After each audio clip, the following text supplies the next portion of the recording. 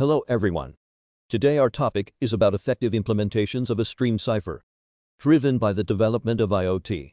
How to secure the data is a difficult problem. However, due to its resources constraints, only lightweight ciphers can provide solutions, which have low area and high throughput, to protect the data in IoT devices.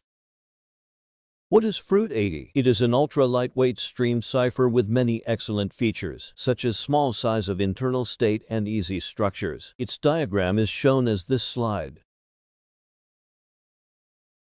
What we do? We redesign the feedback logic and use shift register lookup table to save registers. Resources.